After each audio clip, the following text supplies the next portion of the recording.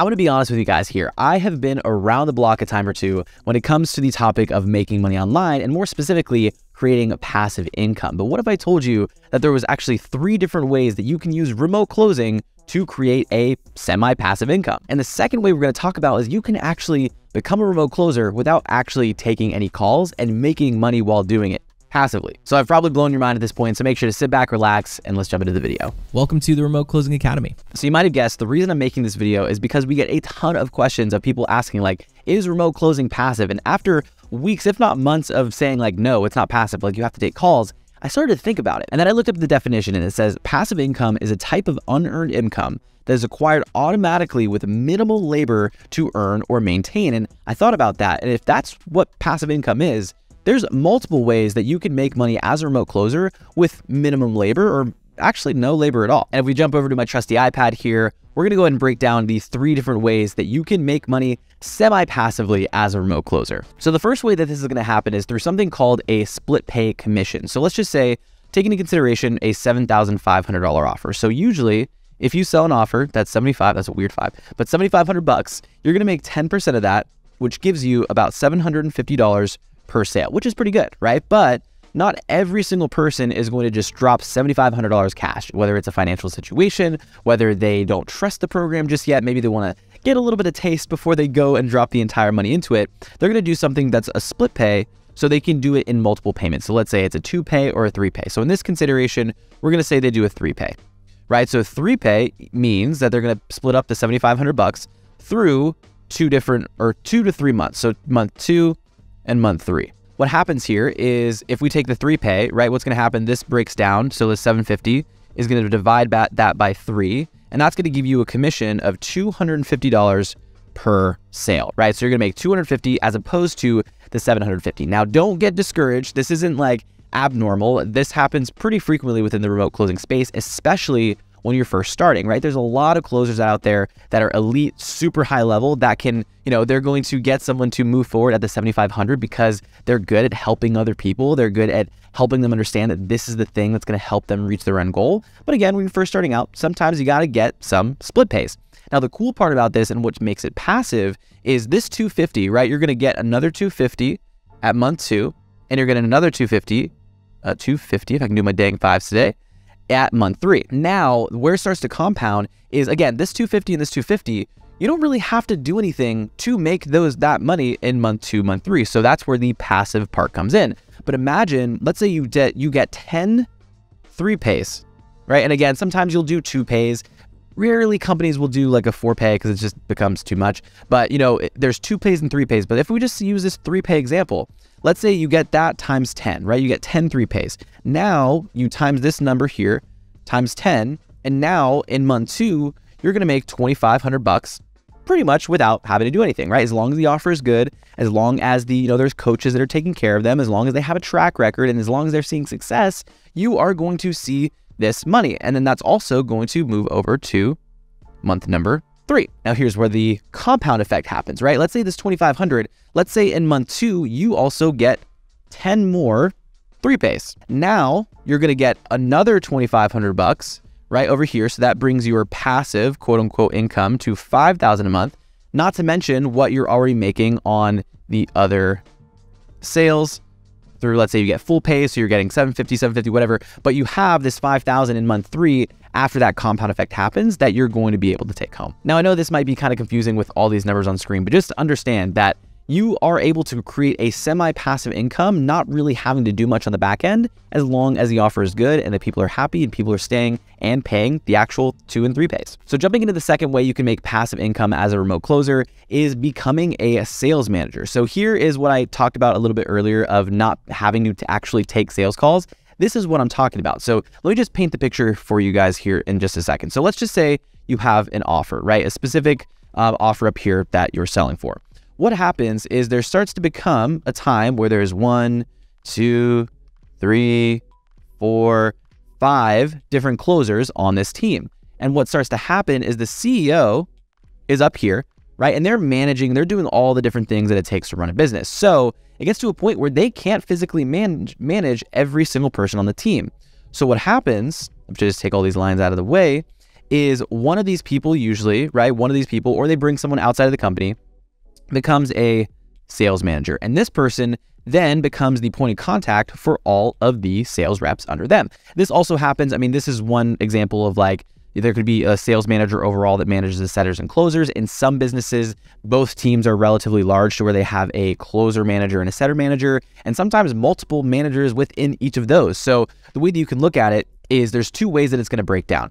You, as a sales manager or a setter manager, is going to manage each of those people. And what that day-to-day looks like is you're listening to calls, right, that they're doing. You're doing meetings, you're checking projections, you're making sure that everyone has what they need to do, or they know what they need to do, and they have what they need in order to see success. Now, there's really two main ways that you can come in and make money as a sales manager. So there's so many different variables when it comes to this, but I'm just giving you guys some examples from what I've seen in the multiple companies that we've worked with. So you have two different ways that you'll usually, be broken down. You have a percentage, right, hitting percentage of projections, and you have different tiers that you can get paid on.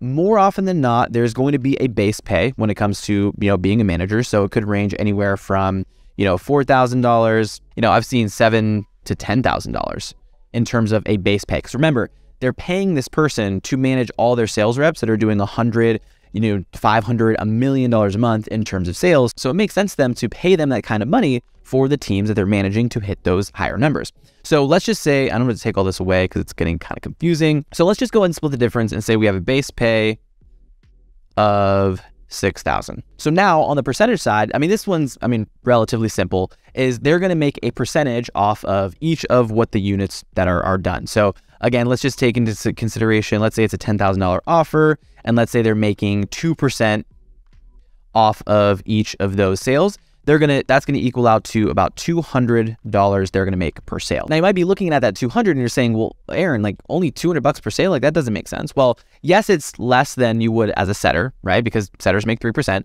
but remember, you're managing this team. So let's say each of these guys or gals close 10 deals, right? That equals 50 deals out of those, and that's 50 deals times $200, and that's, you're making $6,000 as your base, plus this here, which is 10.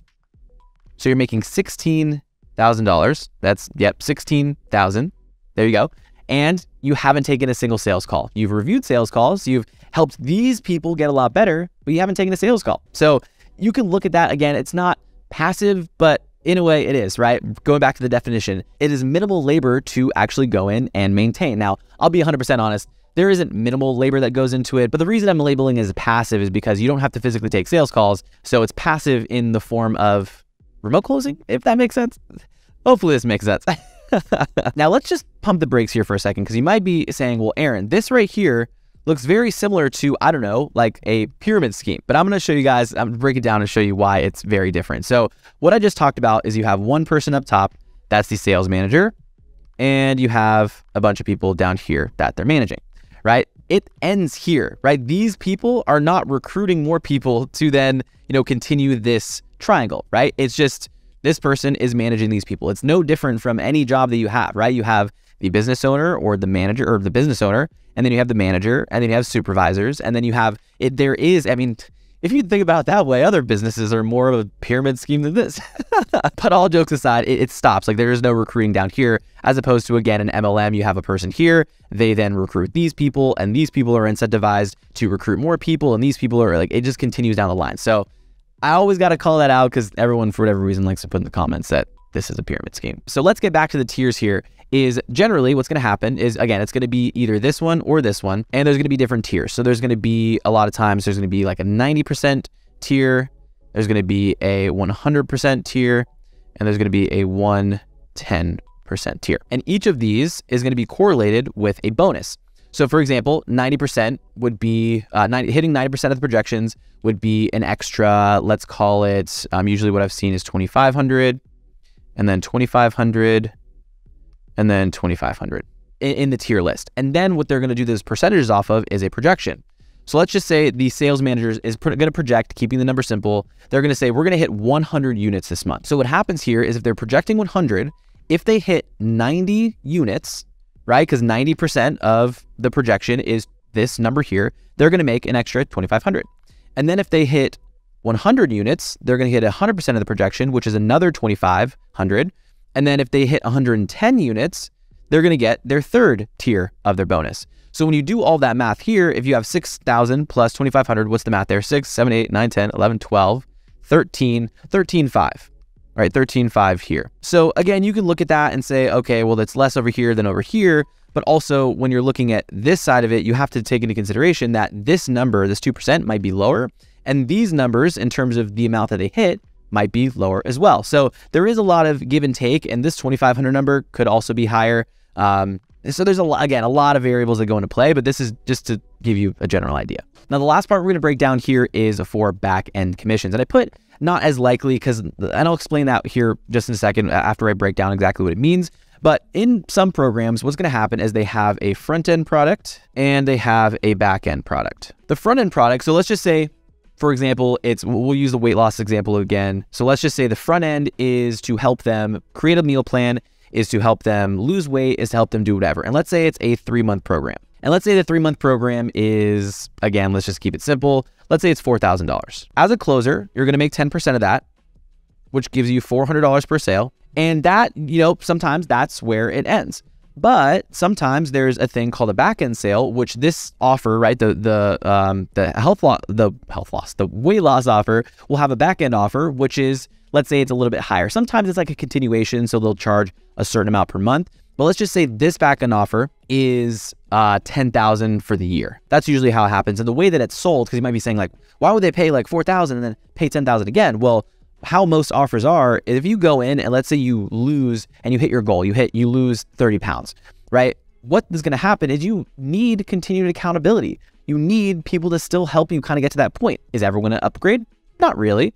Is some people going to upgrade? For sure, because they want to see continued success. And if you look at it as like a business growth standpoint, some offers, that we've sold on before is there'll be, let's say, a $15,000 upfront. If the business goes through and they make that money back, or let's say they make $300,000 from what they learned in that program, you better believe they're going to upgrade into their back-end offer, which in this example I'm using, it is a $60,000 offer. So going back and showing you here is, let's say in this 3-month weight loss example, let's say their back end is 10,000. So what's going to happen is, because you were the salesperson, and why I put not as likely, because there's a lot of companies that don't do this, right? The back end is going to have like a back end closer or a finisher is what they're called. But again, in this passive example is, because you originated the sale, there's a potential that you make a percentage on this. So let's say it's less. Let's say it's only 5%, right? Let's say it's only a 5% commission for you being the originating salesperson. Well, you're still going to make $500 per sale, and you basically haven't done anything, right? You haven't, other than making that initial sale. Yeah, you might do some follow-ups. Yeah, you might check in a couple times, see how they're doing. But again, if we're taking this passive of minimal to no effort, you don't have to do effort to get them to sell on the side of it, especially if they're looking into jumping in the back end.